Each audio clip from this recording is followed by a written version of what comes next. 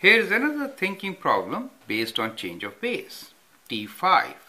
Show that log to the base 8 of 1000 is equals to log to the base 2 of 10. So let's start with the left side. So we have log to the base 8 of 1000, right? So let's change the base to 2. In that case, we get log to the base 2 of 1000 divided by log to the base 2 of 8, correct?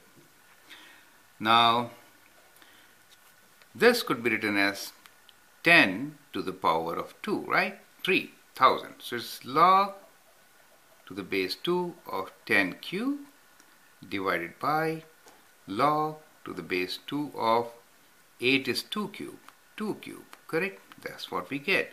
And this could be simplified as 3 times log to the base 2 of 10 divided by 3 times log to the base 2 of 2 is 1, so it over 3. And this is equals to 3 and 3 will cancel out, and we get log to the base 2 of 10. And that is the right side, okay? So we started with the left side and we proved the right side. So log to the base 8 of 1000 is equal to log to the base 2 of 10. Thank you.